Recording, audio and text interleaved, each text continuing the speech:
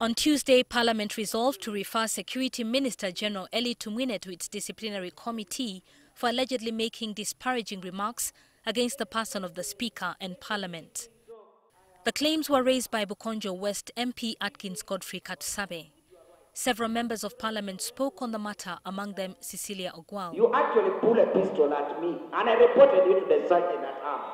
If there is anybody in this Parliament who feels I have injured him or her, forgive me.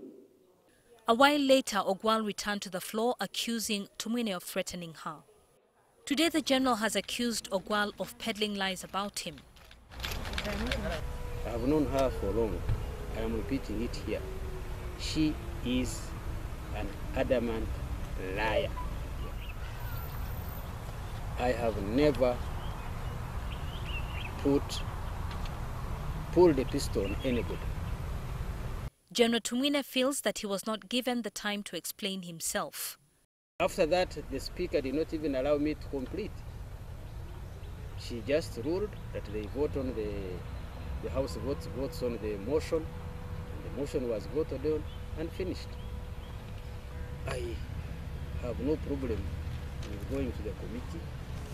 He feels there is a deliberate attempt to malign the UPDF.